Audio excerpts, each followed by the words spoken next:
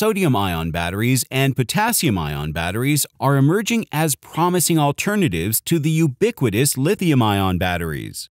They can find use in next-generation consumer electronics, electric vehicles, renewable energy systems, and aerospace applications. While both battery types are touted to be safer, more economical, and more sustainable than their lithium-ion counterparts, they still lack high-capacity electrode materials. Hard carbon could be the solution to this problem. An amorphous form of carbon, hard carbon can electrochemically store large amounts of sodium and potassium ions, making it a suitable negative electrode material.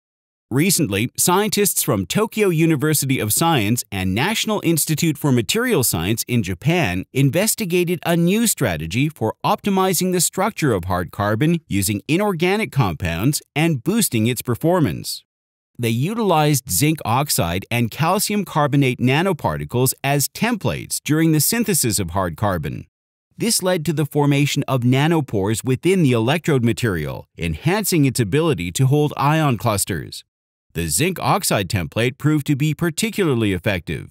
Accordingly, after optimizing the concentration of zinc oxide embedded in the hard carbon matrix, the resulting electrode exhibited a remarkable reversible capacity, 464 mAh per gram, and coulombic efficiency, 91.7% for a sodium-ion battery, as well as a high capacity for a potassium-ion battery, 381 mAh per gram.